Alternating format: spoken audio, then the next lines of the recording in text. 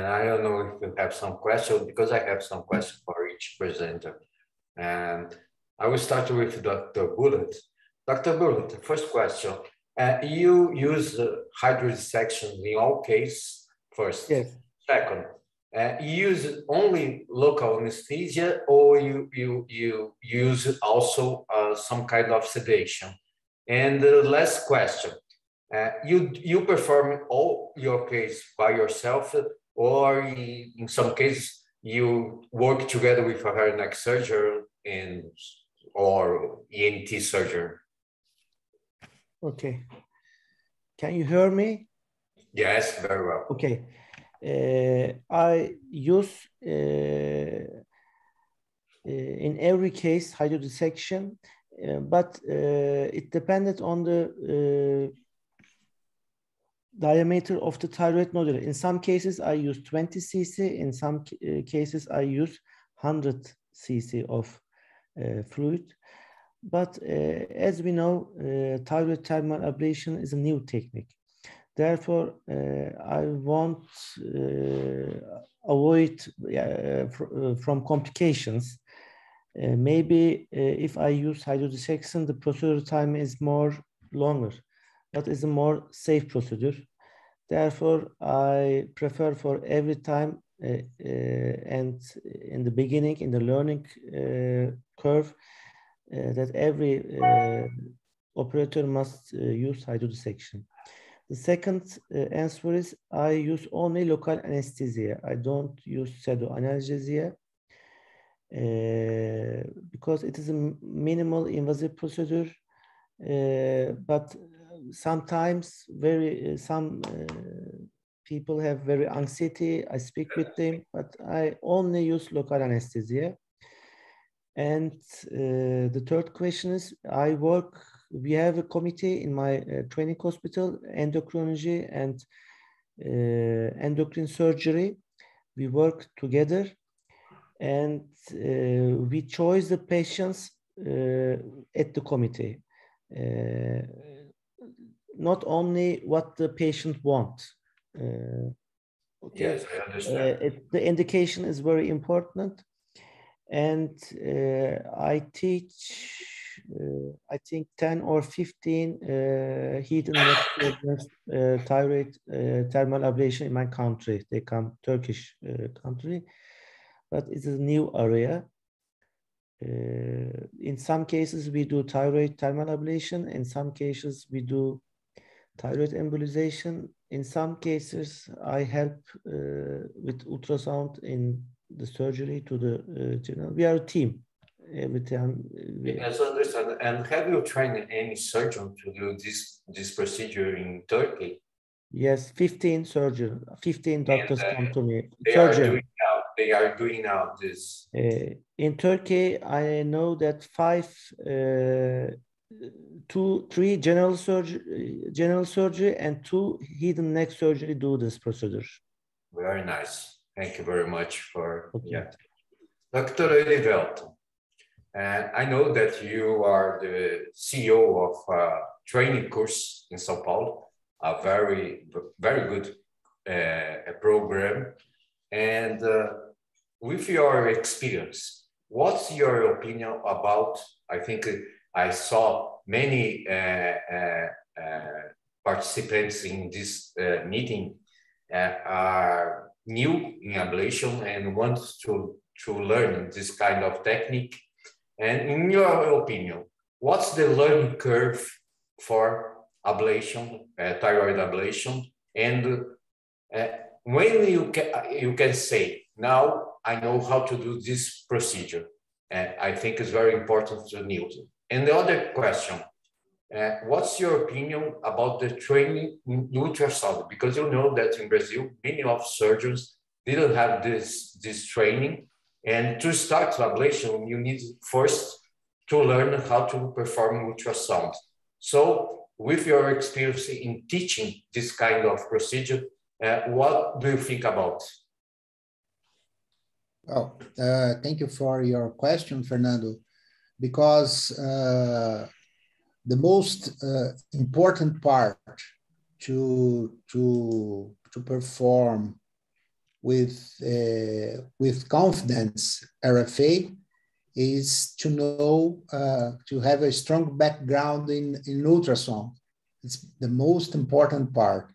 To perform RFA confidently, it's mandatory you have a knowledge on ultrasound neck anatomy. It's as Bullet showed in his wonderful presentation. That's why many specialists, not only surgeons, perform RFA. We have in our training courses, most of the time we focus many of our training in ultrasound anatomy, how to perform, which is important to see, and then you go to the second step, that's to perform final needle aspiration, and then you perform RFA. These are, in my opinion, the 3 steps to perform confidently RFA. Ultrasound anatomy, and to know how to perform final needle biopsy aspiration, and then with this background, you go to perform thermal ablation, RFA, or even microwave. And then the learning curve, if you have this background, it's not a huge, you don't need a huge number of cases. With 8 cases, I suppose you have a good background to perform all the cases, because the most important is not to start with a huge case. You need to select at the beginning small nodules, the correct patient, the correct nodule.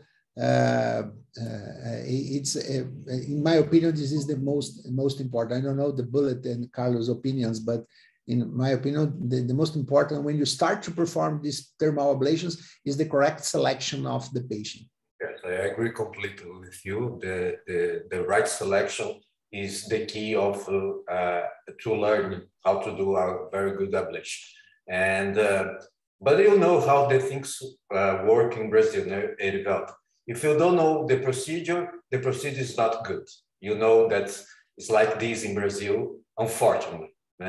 This is a new procedure, and many of head and neck surgeons in Brazil, in our age, don't know how to perform ultrasound. And I know that you have in your group a very good radiologist, Dr. Reihal. So I said to everybody, if you don't know how, or you are insecure to do ultrasound, please do the procedure with someone that knows how to do. Don't say bad things about the procedure because you don't know how to perform. This is a new paradigm, is a change game, and you know this, you have a huge experience. So tell me about work with radiologists in all procedures, because me and Carlos don't do this, and I would like to know about your experience. Well, let's go. I started to perform ultrasound in my office many years ago, and aqui está a música Alex Gol de Calibre no Amazon Music. Alexa, para. Sorry, my Alexa. Alexa, para. My Alexa wants to participate in our discussion.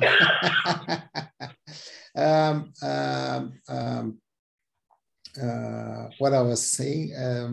About ultrasound, you perform it for many years. Yes. Alexa, answer the question. And of course, when we start the procedure in Brazil, we start together. Me and Dr. Hao came from South Korea and have our training together. And then when we came back to Brazil, we decided to do the first procedures together.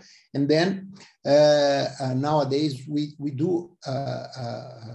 keep doing together many of our procedures, because we have, you know, I will tell my experience, and as you told, Fernando, thermal ablation is a game changing. So we need to be very, very efficient when we perform thermal ablations, because we need to prove to our colleagues that it's a good procedure.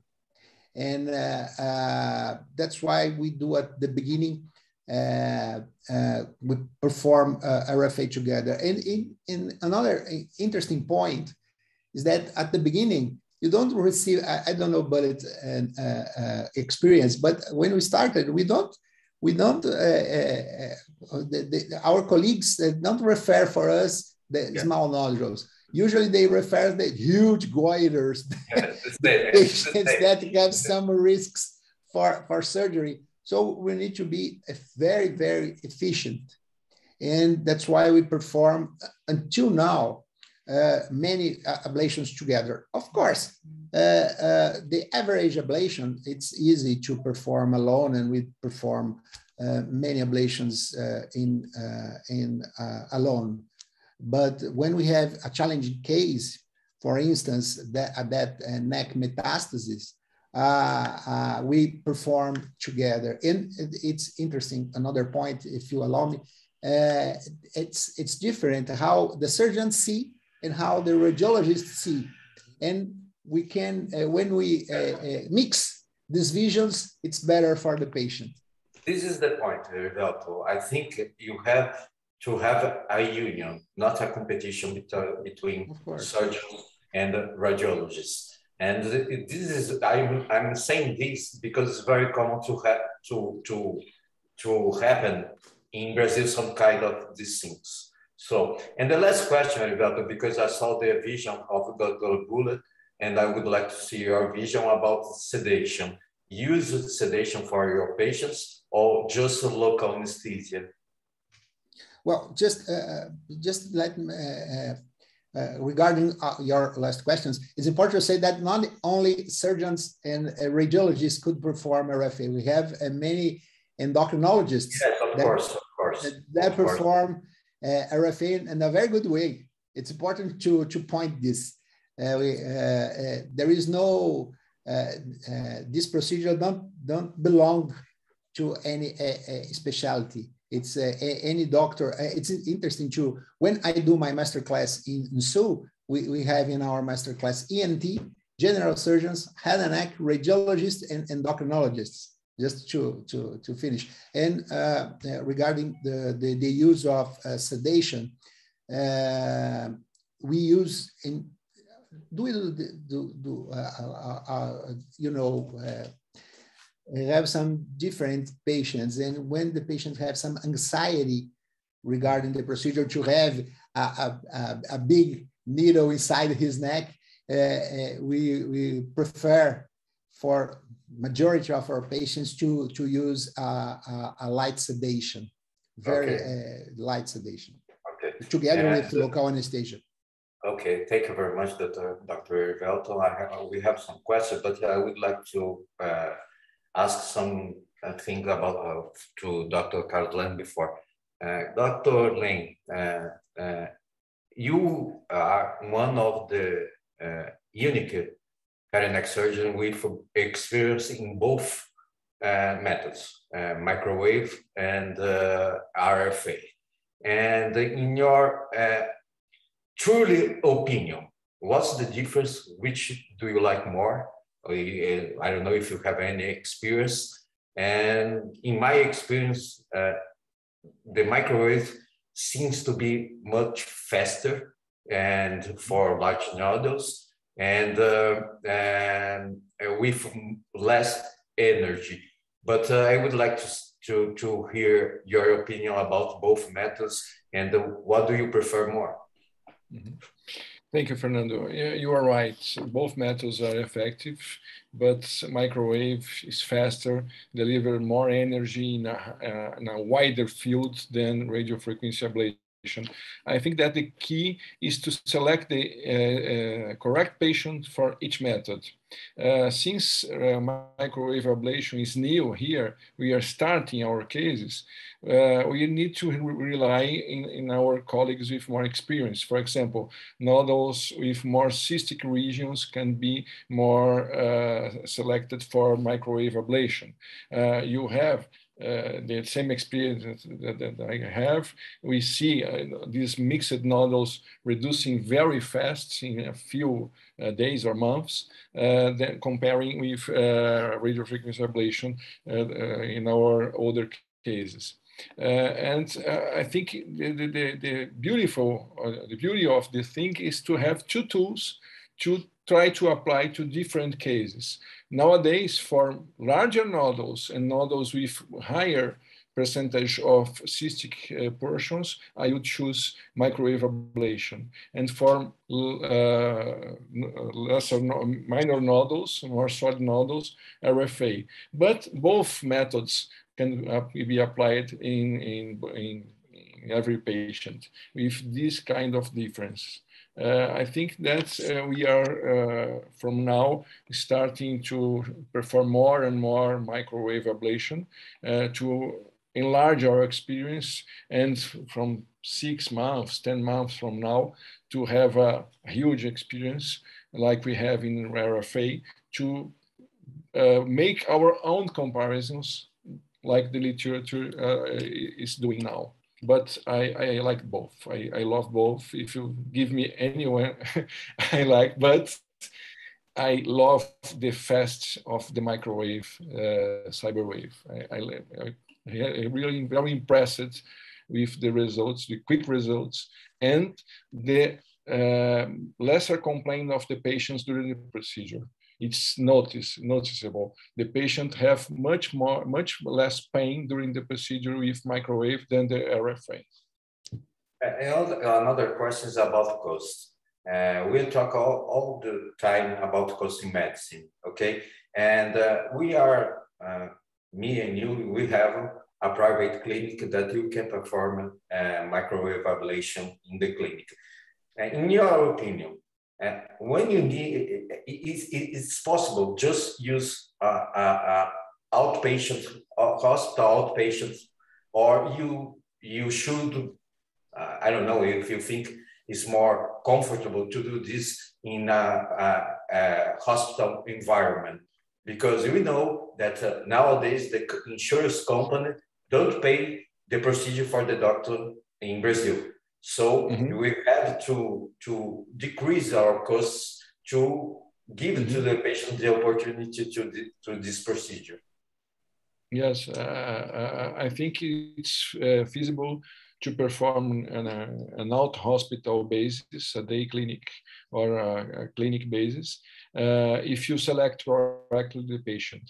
You won't put an older patient or a greater neck patient or a very complicated patient outside the hospital. But for most of the patients that look for us for this procedure, that are younger women with visible nodules, with no comorbidities associated, and with our technique, using a very reliable anesthesiologist with a mild sedation, a conscious sedation, we can perform easily in a clinic.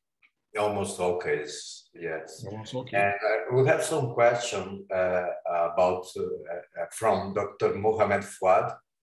Thanks for a lot of great presentation, really very fruitful.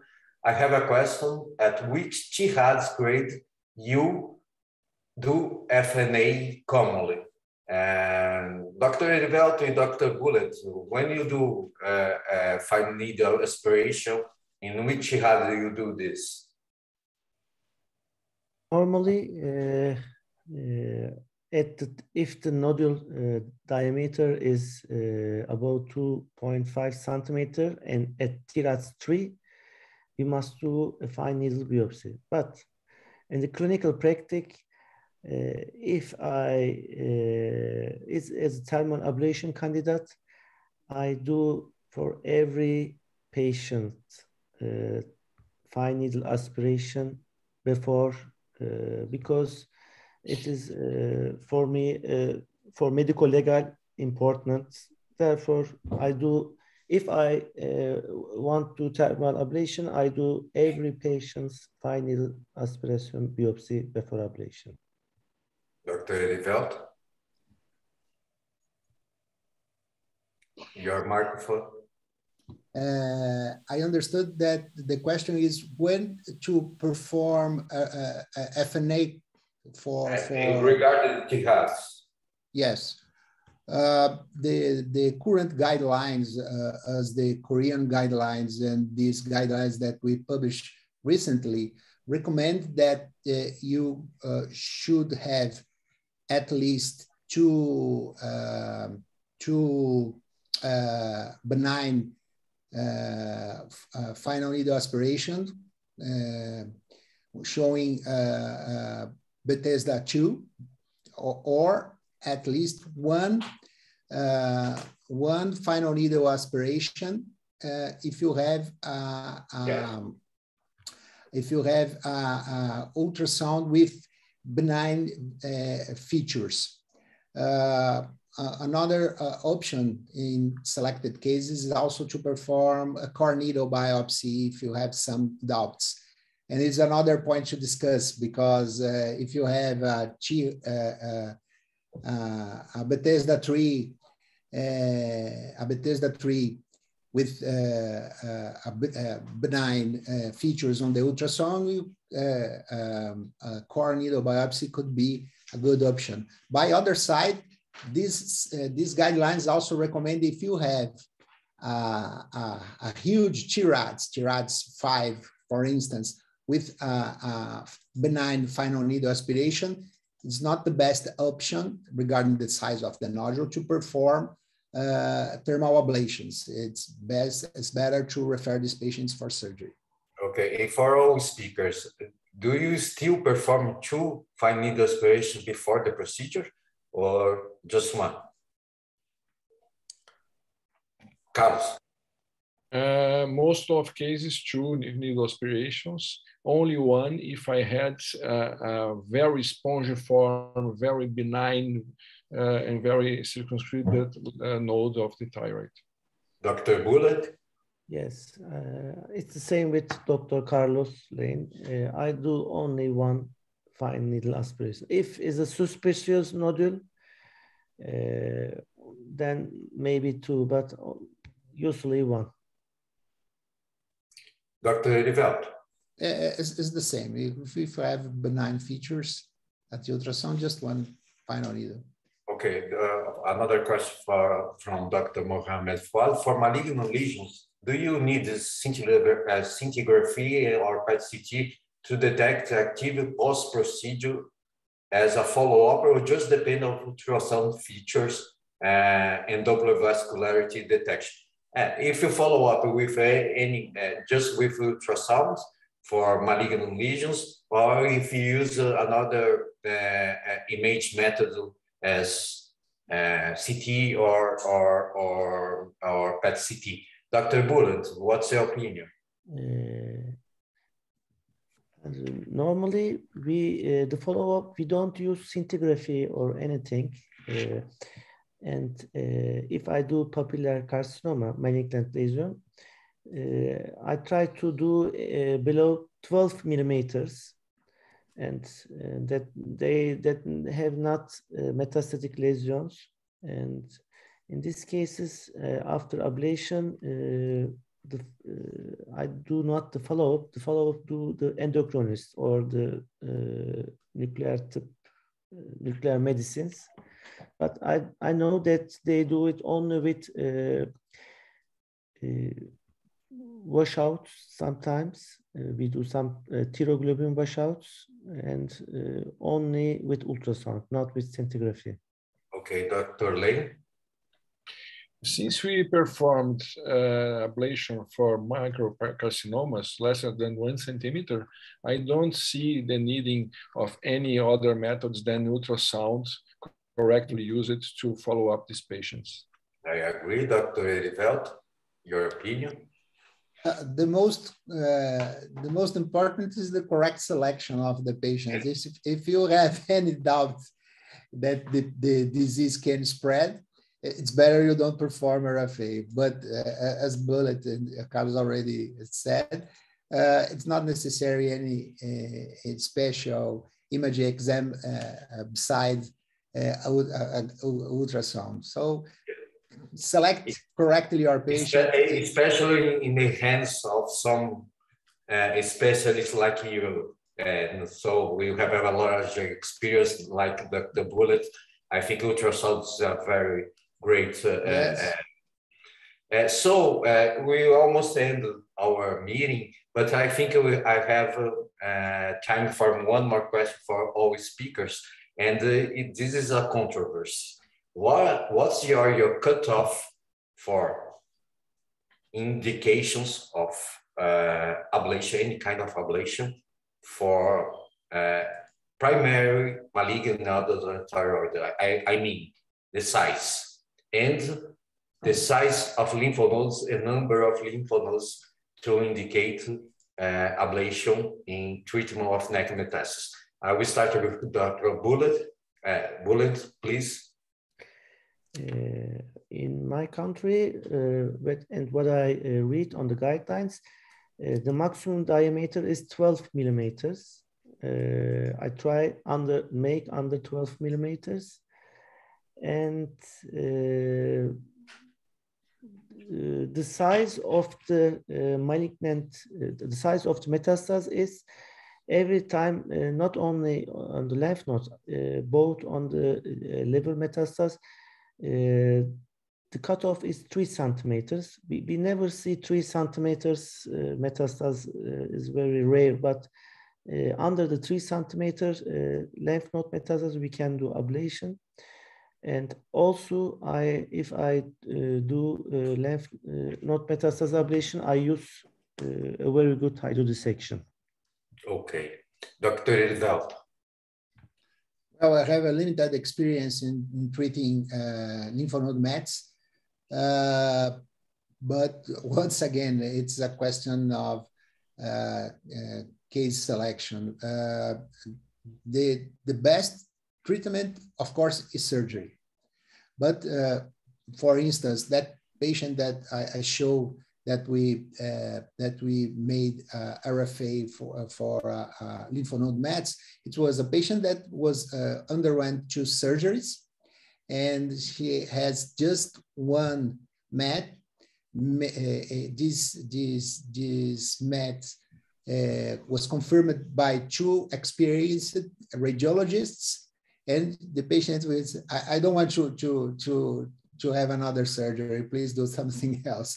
So I talked with her and explained to her that the surgery would be the best, but she chose to refuse surgery and do RFA. And the result, that you know, it's very good.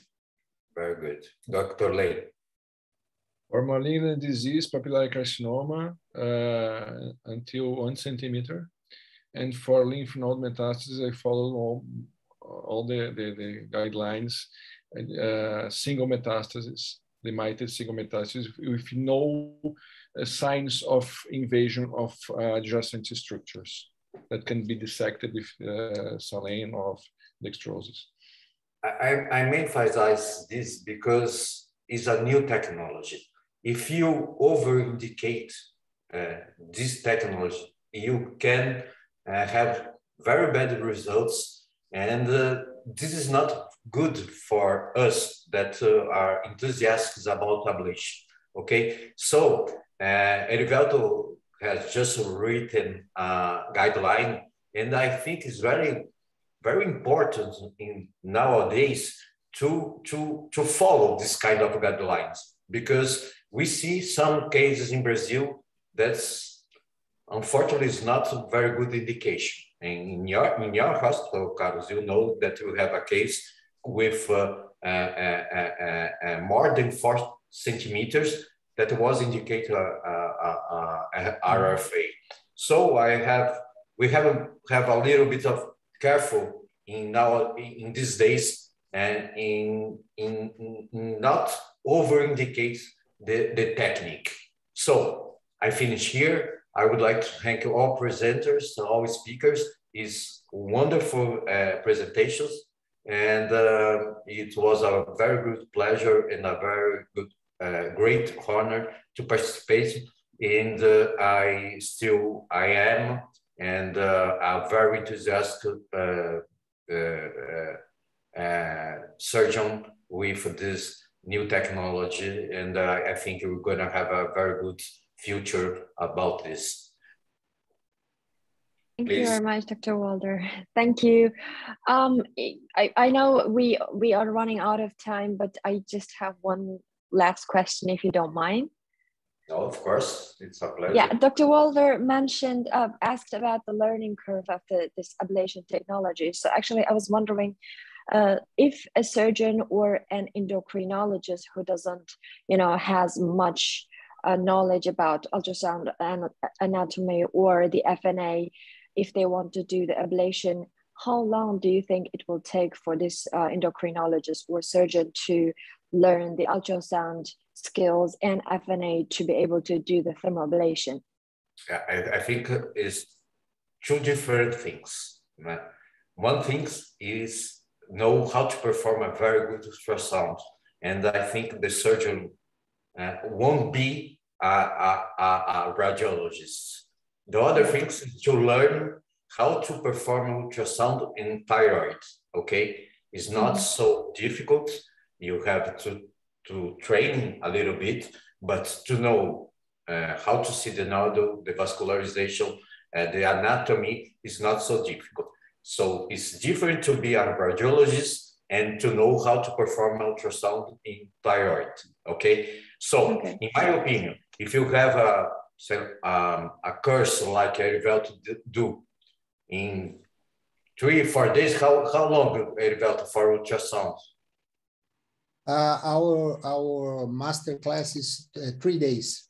3 days, and you know all the key points to do ultrasound. So you have to buy ultrasounds, train it in your patients, and I think the learning curve to do a good ultrasound, thyroid ultrasound, is not so difficult. Of course, I won't be never a radiologist. I won't have never the experience of a radiologist for ultrasound. But to do the procedure, I think the learning curve is not so difficult.